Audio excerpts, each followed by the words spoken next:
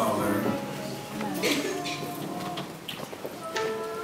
that you have been extremely good to us. And we must testify to the fact, even when we have not been good to you. But this morning, Lord, we have come because we want to hear a word from you. Something that will not just take us through the day or the week, but something, Lord, that will carry us throughout the years of our lives. And so, Lord, take the preacher, allow him to be lost within the shadow of the cross. For the Bible says, if Jesus and only Jesus is lifted up, all men, and we include women and children, will be added to you. Lord, that's our desire. In Jesus' name we pray. Amen. Amen. Without any stretch of the human imagination, Whitney Houston would be considered an icon for many generations. Though she has passed on, her music will be long remembered. But in one of her songs that moved the heart chords of many, she asked the question, where do broken hearts go? Can they find their way home? Back to the arms of a love that's waiting there. And if somebody loves you, won't they always love you? I looked in your eyes, and I know that you still care for me. It doesn't really matter how long you can live on this earth. In time, somebody's going to break your heart. Oh, yes. I remember I was in the 4th grade. That's the first time my heart was broken. I had a crush on a little girl there at Bethany School. And back in the day, we didn't have phones so we could text. Neither could we send email. So we had a process. The process was simple. You just write on a note. So I did my sophistication. And I wrote on a note, do you like me? Check yes or check no. She checked no. My heart was crushed and my heart was broken. But life has taught me, just like it has taught many of you, it's better to have your heart broken when you're young than to have your heart broken when you have age. Because it's easier to rebound when you're young. But when you're old, it's hard to rebound and start over. The Bible says in Psalms 147, beginning with verse 1, it says, praise ye the Lord, for it is good to sing praises unto God. For it is pleasant, and praise is comely. Verse 2. The Lord doth build up Jerusalem, and gather together the outcasts of Israel. And verse 3. He healeth the broken in heart, and bindeth up their wounds. In this profound text of Scripture, there are 3 things that David says we ought to praise God for. The first one is in verse 2 and verse 2a, where it says, the Lord built up Jerusalem. In other words, we need to praise God for building up His church. Can I get a witness? Yes. The Bible also says in Psalms 127 and verse 1, except the Lord build the house, what happens? They labor in vain that do what? That build it. Number 2, I like this part. Verse 2a, it says, he gathered together the outcasts of Israel. God goes after the backslider. Do we have anybody here that used to be a backslider? That God ran after you and brought you back? Anybody here? At least you ought to say hallelujah. Come on, say amen. Because you know what your life was like before God brought you back into the church. Can I get a witness? But now your lifestyle, and your testimony should tell others who are backsliders, who are trying to find their way back home. Now, the best place to be is in the house of the living God. Now, the Bible says this: He healeth the broken in heart. And then the Bible says, and bindeth up their wounds. Now here comes the profound question. Anybody here ever had your heart broken?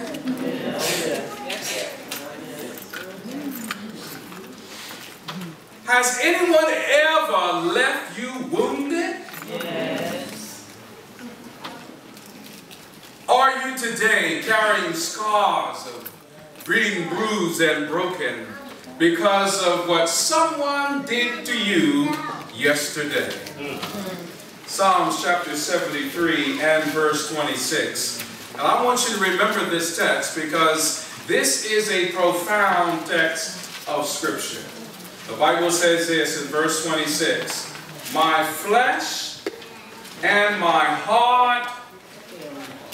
What's the next word? I'm going to say it one more time. My flesh and my heart do what? Watch this. But God is the strength of my heart and my portion for how long? Now, ladies and gentlemen, look at me.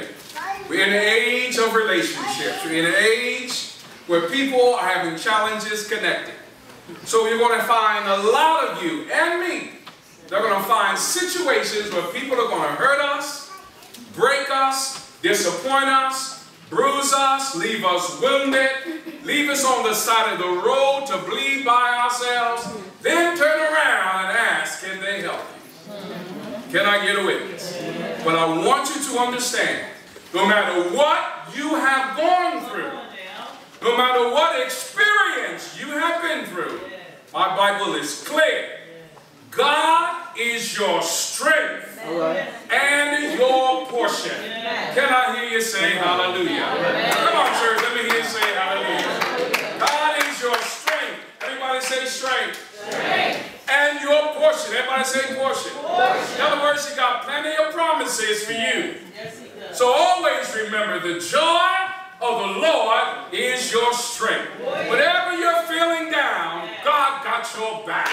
When you ever feel broken up, God can put you together. He specializes. Can I get a witness?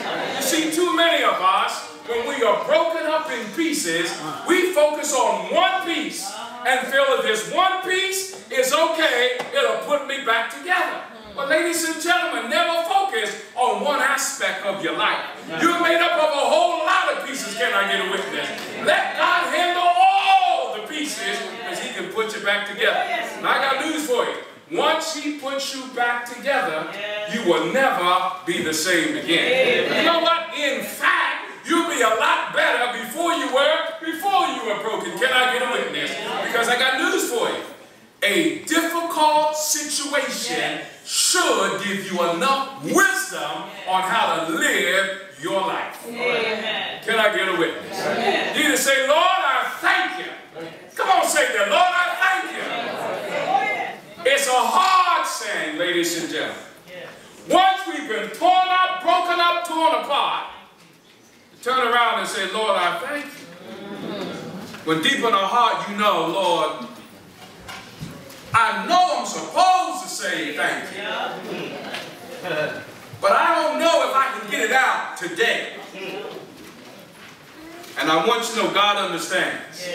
But once He gets you over that hill, gets you past that hump, gets you through that valley, can I get a witness? Because always remember, God is more concerned about your character than your comfort. Some of you need to write that one down. He is more concerned with your character. Everybody say character. He is more concerned with your character than he's concerned about your comfort. Can I get a witness? God understands. And always remember this before I go to our next text. Always remember this. It is how you respond to God in your valley that determines how long you're going to last in the valley. Amen. It is how you respond to your God in the valley that determines how long you're going to be in the valley. Yeah. You got that? Oh, yeah. Now let me break that down for you. Once that trial is on your back, yes, if all you're doing is complaining and fussing and doubting God and fighting God, can I get a witness? Oh, yes. Guess what God's going to do? Leave him in that valley a little longer. Can I get a witness? Because God puts us through things so that we will learn certain things. Can I get a witness? Because he's concerned about our character. Jonetta Barris, one of my favorite authors, wrote a book entitled What Happened to Daddy's Little Girl. And she approaches the idea of fatherless daughters in America. There's an increase today of single parenthood. In fact, there are over 24 million children in this country alone who are living without their fathers. There are many characteristics of fatherlessness. The mother passes the values and the attitudes that define the condition to her daughter. And her daughter, in turn, wills it to her daughter like a family heirloom. The source of this particular disease is the absence of the child's father. Now, there could be many reasons why the absence is there. It could be the father's death. It could be the parents' divorce. It could be the workaholic daddy. It could be a daddy who is emotionally withdrawn and doesn't display care, attention, or affection to his little girl.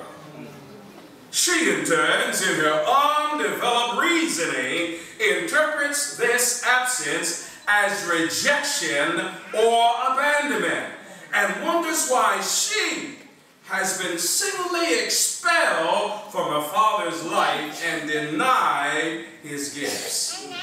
The best thing in her immaturity she can come up with is that she is not worthy of her father's attention, or that she is in some way defective or unlovable or deficient in some quality that her father admires.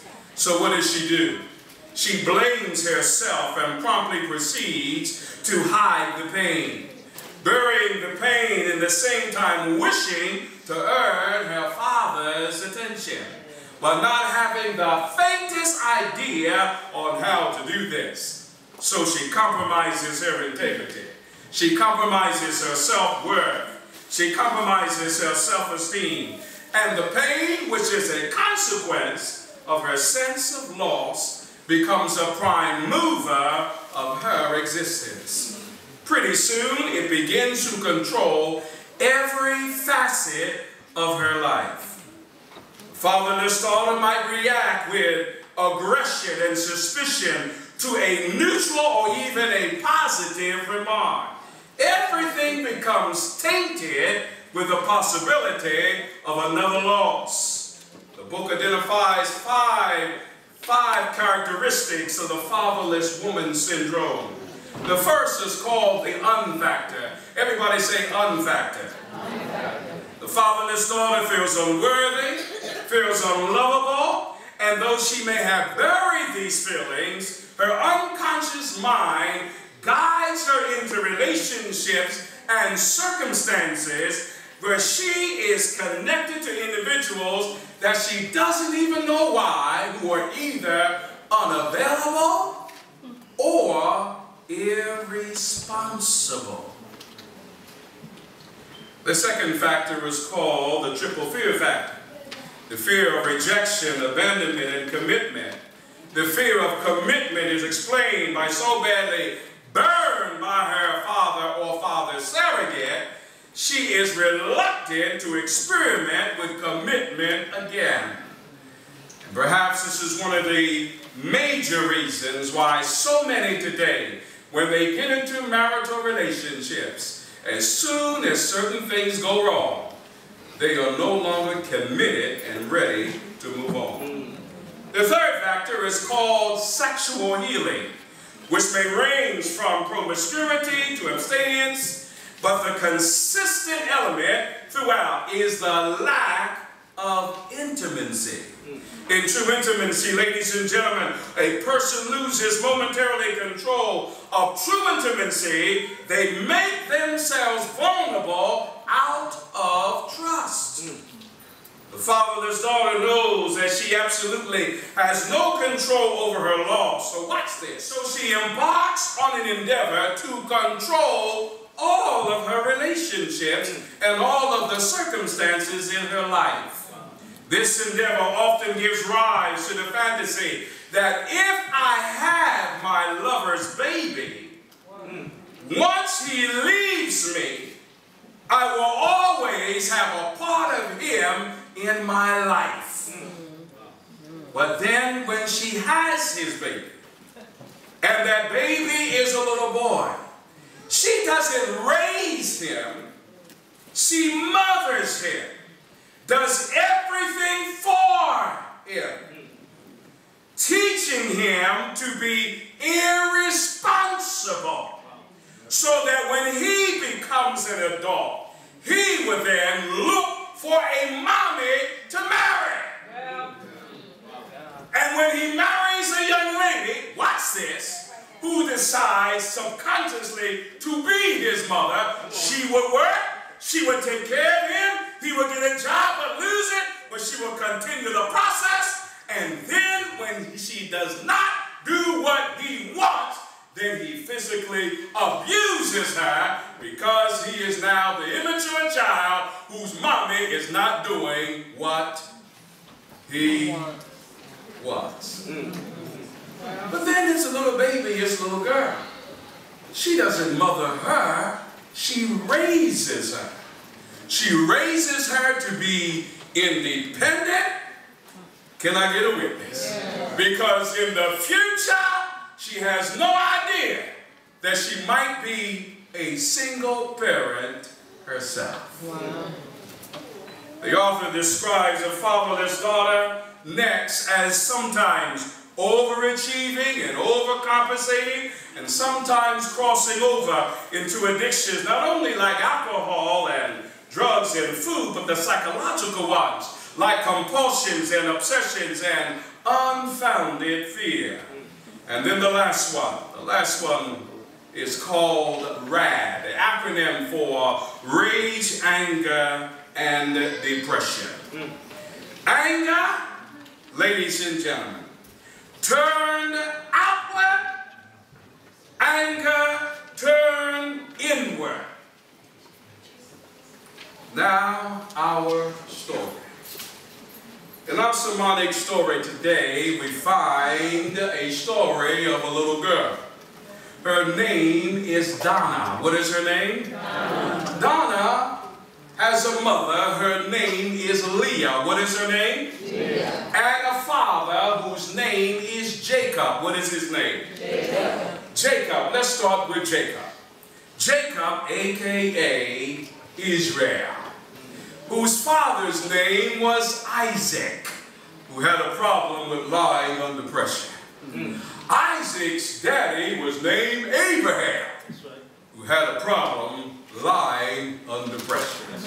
Jacob's mommy was named Rebecca. Rebecca had a PhD in deception. And her brother, Laban, seemed to graduate from the same school. Jacob married Leah. History has not been kind to Leah. People have really put her down. But I want you to kind of really look at the picture of Leah. First of all, Leah was married to a man who did not want her. But not only did the man she married to didn't want her, but her daddy didn't want her either. So her daddy was trying to get rid of her. Now she's married to a man that doesn't even want her. Can you imagine honeymoon night? Jacob comes in. The tent is dark. He thinks there's Rachel. And they're all night long whispering in her ear, singing Hebrew love songs to her. Then when the lovemaking is over, Jacob turns over and goes to sleep. But I imagine in my own mind that Leah stays awake all night long, hoping that the sun would never rise. But then as the sun began to make his track across the heavens, Jacob wakes up, turns over to give his little Rachel a kiss, and looks into the cross eyes of her sister Leah. Now we have Donna.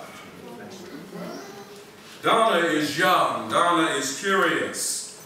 Curious about the customs of the women that live in the city next to the place where Jacob has pitched his camp. The city is called Shechem. And Shechem is one of the ancient capitals of the Canaanite religious center.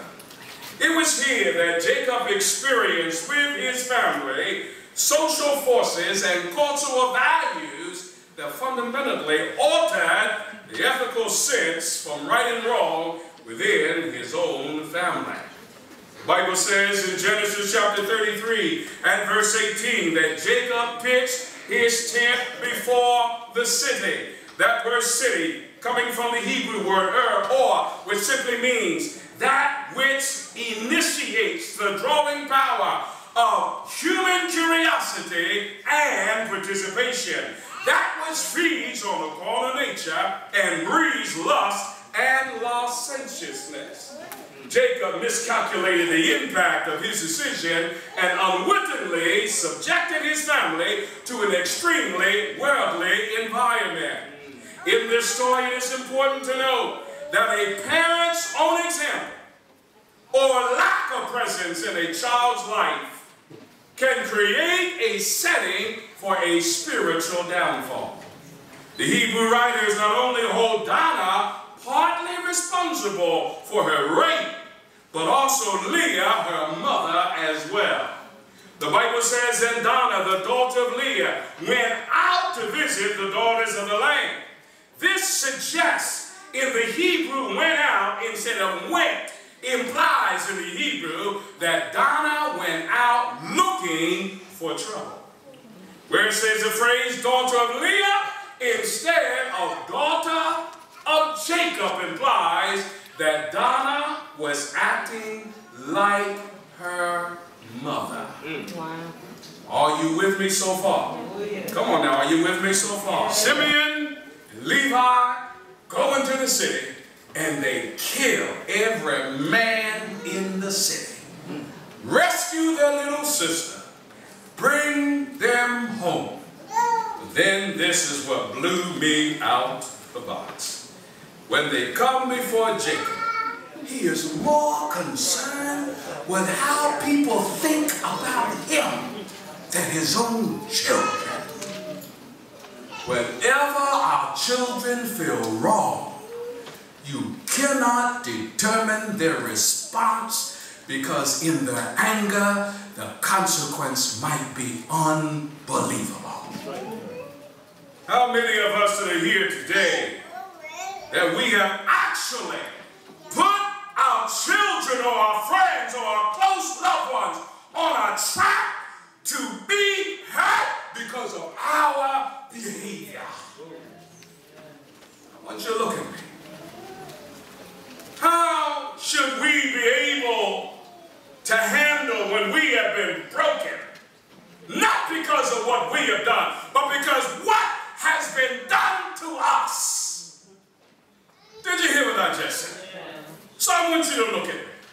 And I want you to listen to what I'm saying. Some of us have been hurt beyond reason. Some have been hurt by your parents. Others have been hurt by your spouses. Others have been hurt by your siblings. And if the ones that have hurt us consider themselves religious, then it places a level of abuse on our lives that does not easily they go away. Because they do it and they claim Jesus at the same time. And so what happens is that they put a stamp of religiosity and a level of spirituality on the abuse, and it not only sinks in, but it stays in. So when you come to church, you don't like it here. But when you sit in church, you can't stand it because you know what has been done, and it makes you upset. But you know you can't leave the church. If I leave it, I'm going to be lost. And I'm torn between pain and hurt and hurt. That's why God wants you to understand that He heals a broken heart and He binds up the wounds, because nobody knows what you have been through. Nobody understands the pain that you have experienced. You may react in certain ways. Others will look at you and shake their heads and suck their teeth and say, what is wrong with him? What is wrong with her? Well, I got news for you. Leave them alone, because you don't know what has happened to them. Can I get a witness, sir? Come on now, can I get a witness, sir? There are some things that only God can heal. There are some things that only God can turn around. There are some things that only God can rearrange. You can't help them. You're too mean. Sometimes some people, they are so mean, even when they smile, they look mean.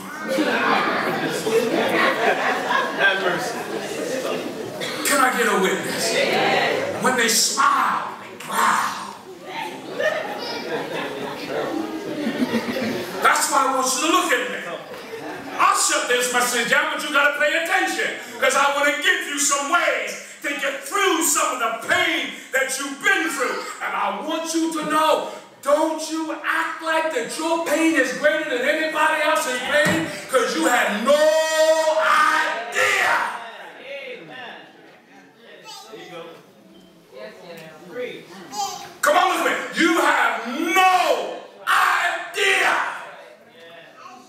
The reason why some of us have been through some of the foolishness that we have been through is because the ones who have done it to us, somebody did it to them, somebody did it to them. But the bottom line is this: we wrestle not against flesh and blood, but against principalities and powers, against rulers of darkness and high places. So you got to make sure you hate the right thing. Not about that person rolling their eyes at you. It's the spirit that's standing behind them. I got to testify to this. Sometimes you need haters in the church. Oh yeah, that's right. Sometimes you need devils in the church. Because if everybody was happy, you wouldn't pray like you are. Can I get a witness? Come on now, can I get a witness? Some of you stay on your knees because somebody's always messing in your life. Can I get a witness? Some of you stay on your knees. Sometimes we need that some of these people to mess with us so we can talk to God about it. So how should you handle them haters? Invite them to your house and have dinner with them. Come on now. Did you hear what I just said? Yeah, invite them to your house and come on over here, come to my house. And they'll be so stunned. I don't know how to go there. They might put something in the food. All right, here we go. What is the first step? Step number one. Don't forget this. The very first step is to realize that God is with you. That even though this has happened to you, God has not left you. Can I get a witness? And God will see you through. Are you with me out there? And the second step is this. You're going to have to be willing. Anybody say willing? Willing. You got to be willing. Anybody say willing? Willing. You have to be willing to release the hurt and let it go. Turn your neighbor and say, you got to let it go. Let it go. me on this one. Come on, look at me. Look at me on this one. You cannot afford to let hurt stay because grudges are expensive. Did you hear what I just said? Grudges are what? Expensive. Why are they expensive? Because of this. If you cannot forgive the person that has hurt you, you hold up God forgiving you for what you have done to yourself. Can I get a witness? So I want you to think about it. It's almost like a catch-22. It's like being between a rock and a hard place. Look at me. If I don't forgive that person, then the forgiveness I need to make it, I'm not going to get it. So I got to decide whether the person who has hurt me, I'm going to allow them to control my life so that I can end up in hell, or I'll let them go, then God's forgiveness end up in heaven, and wherever they seek to go, they will no longer control me because I got my mind on Jesus. Can I get a witness out there? Come on, can I get a witness out there? My mind is on God, and as long as He's in charge, the one that has hurt me, I let him go. I released it because now I'm going to receive the forgiveness of the living God. Come on, can I get a witness, sir? Come on, can I get a witness, sir? But always remember this. Forgiveness does not mean reconciliation. Do you hear what I just said? What do I mean by that? Just because you forgive that person for what they did to you, they may act like, oh, I didn't do that. Oh, no, you talking about somebody else. Can I get a witness? And when they act like that, do not allow your emotions to rise up. You simply say to them, I forgive you, I have let it go, then turn around and walk away. Come on, let me hear you say amen. Come on, say amen. Let it go. Can I get a witness? The reason is because now that you have let it go, you have opened yourself up to receive more of the presence of God, who can heal your broken heart, who can heal your wounds. Can I get a hallelujah, church? And I'm here to tell you, it is better to have His healing than have the devil's negativity all in your life. Now look at me. What happens when a person carries anger and negativity and hatred all their life? Get wrinkles? Can I get a witness? They always got to be by themselves. Always got something negative to say about somebody and everybody. Can I say, come on, let me say amen. They live miserable lives. Some people, they are just so mean and think they're going to get to heaven.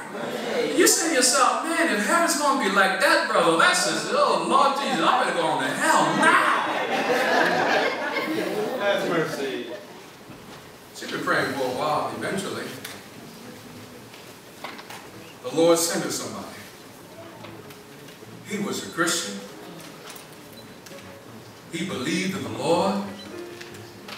Had a good job. Oh, he had all the qualities.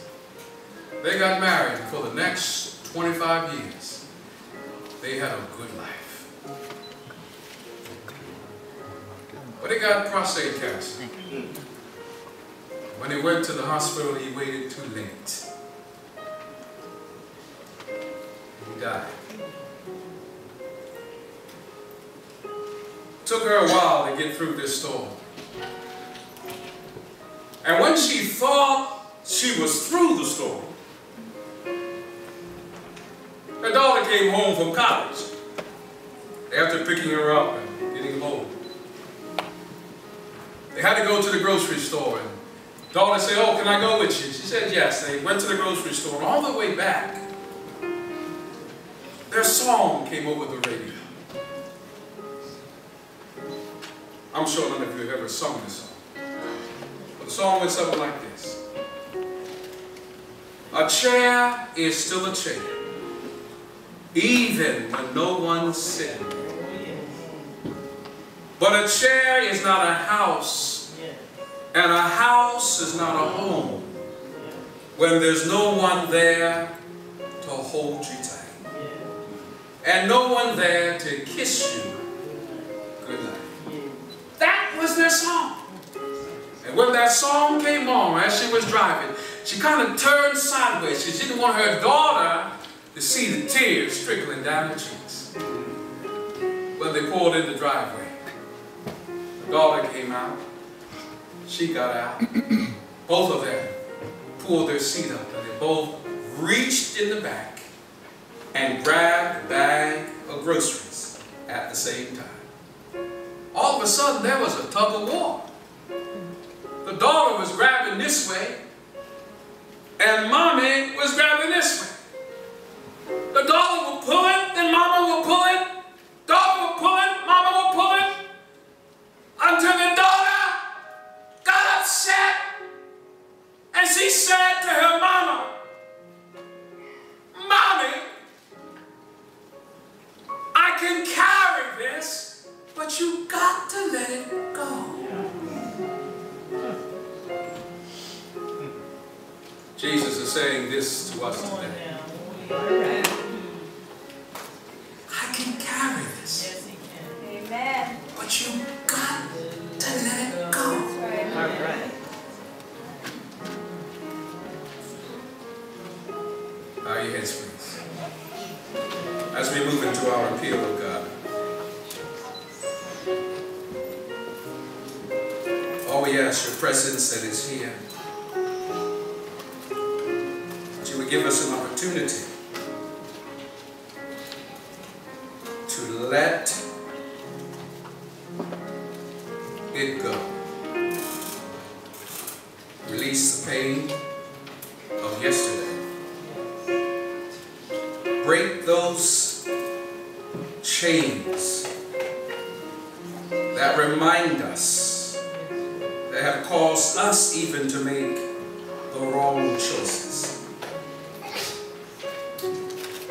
We need your help because you promised that you will heal the broken hearts and you will bind up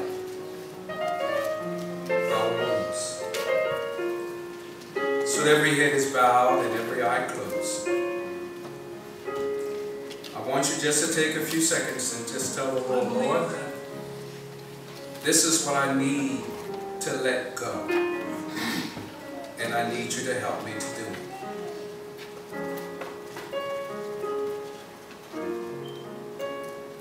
Just remind the Lord where you are and where you would like to be.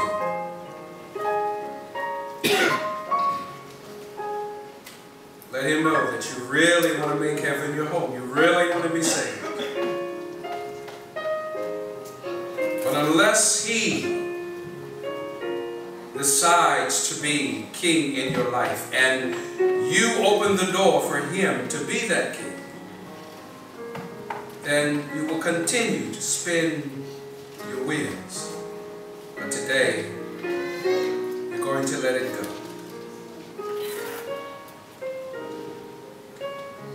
As your heads are bowed, there's something that you really want to let go. Something that you want to release. And you want to do it this morning. I want you to bring that here to the altar. And we're going to leave it at the foot of the cross. So my first appeal is simple.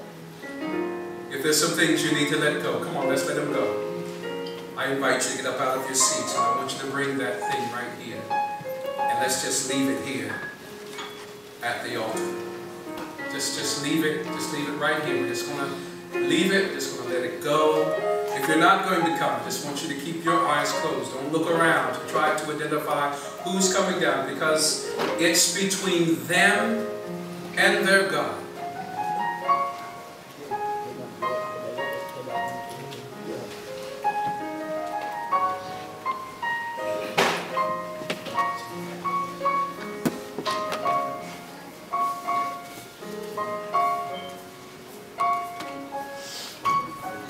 Just let it go. Let's release it. Let's let it go. Let's say, Lord, I'm turning it over to you. And I'm giving it to you. You're still praying, church. You're still praying. Now, in addition, there were some who were here, saying, Lord, I have strayed from you.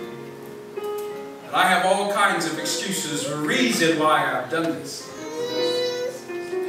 But really, no excuse. I want to come back home. I want to come back home. I want to come back home.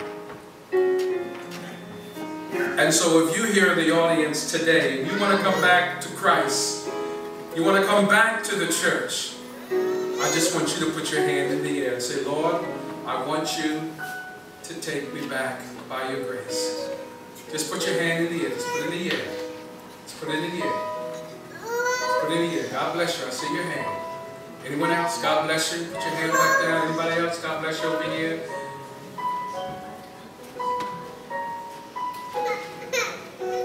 Anybody else?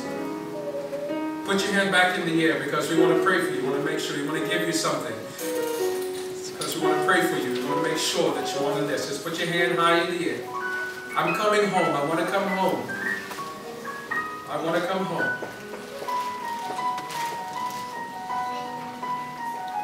Just put your hand in the air. I know I need to make some changes and some adjustments.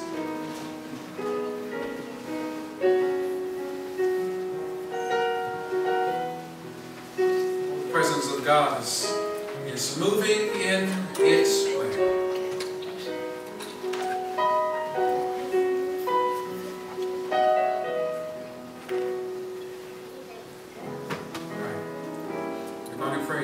Those of you who come down to the front, come on, let's connect, let's connect, let's connect. Hold hands, let's connect.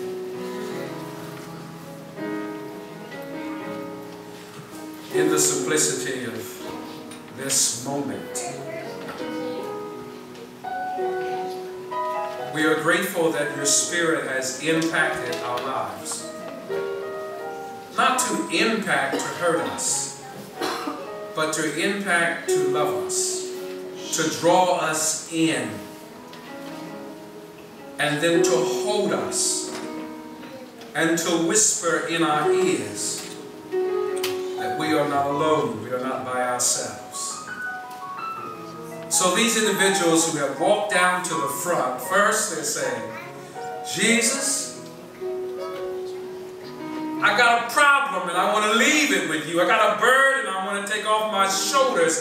I have a doubt that I do not understand. I have a question I can't find an answer for.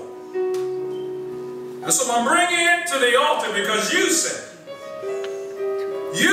though your ways are not my ways, and your thoughts are not my thoughts. You said, come unto me, all ye that labor and are heavy laden, and I will give you rest. You said, whosoever thirsts, let him come and drink of the water of life freely.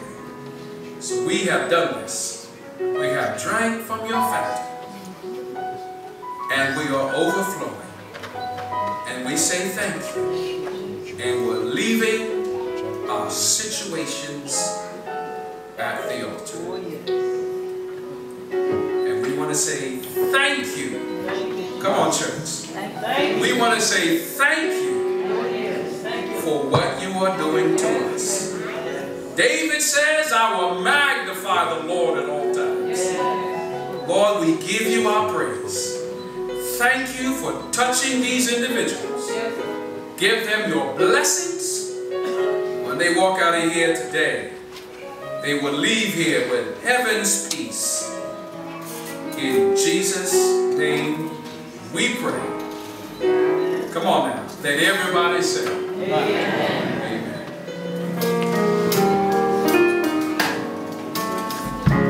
I need